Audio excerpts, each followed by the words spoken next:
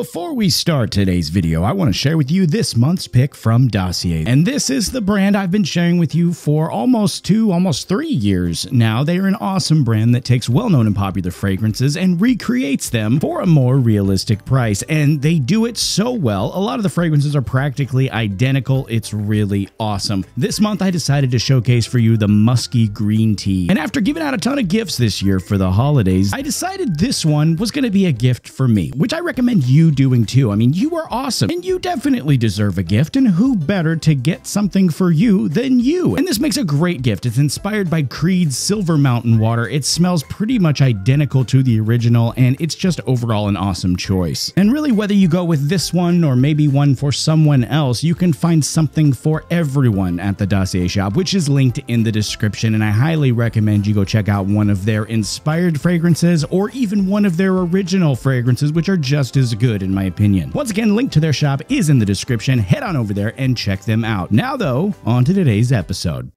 What is the difference between the Blumaan Ascend and the new Blumaan Rebound Curl Defining Cream? I think it's a fair question. I've had a few of you ask that ever since the new Rebound Cream dropped over at the Blumaan shop here recently. And today, for the final episode of 2023, we're going to run through it real quick.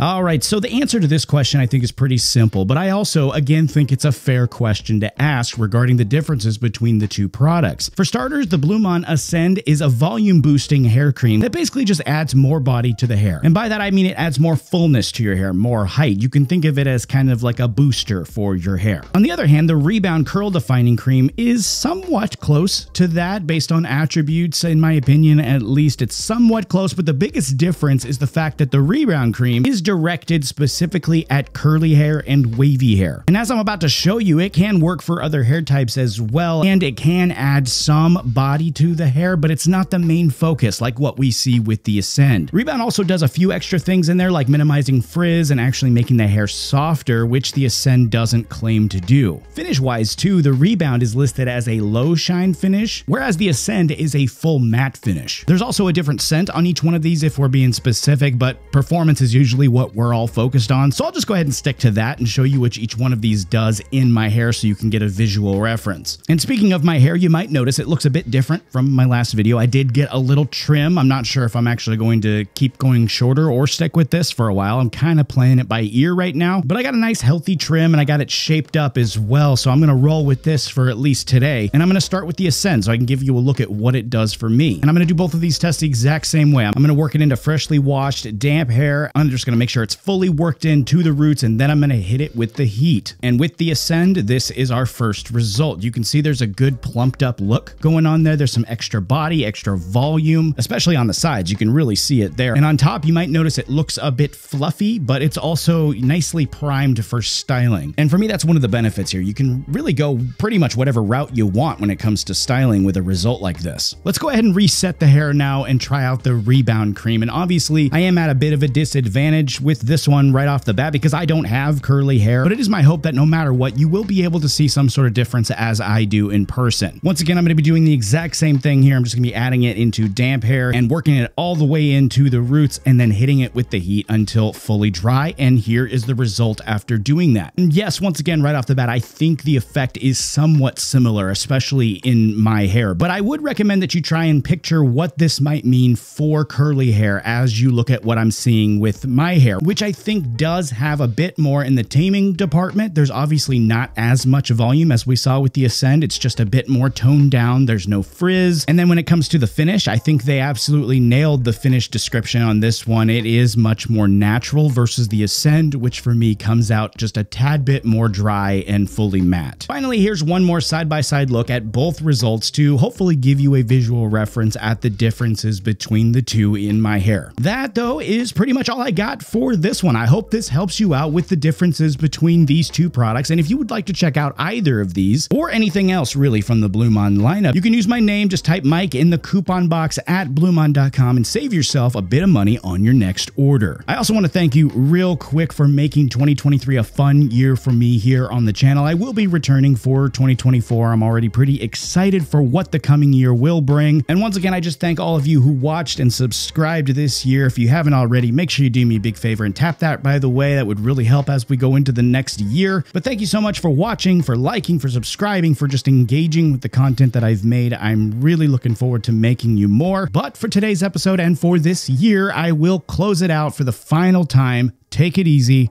I'll see you next year.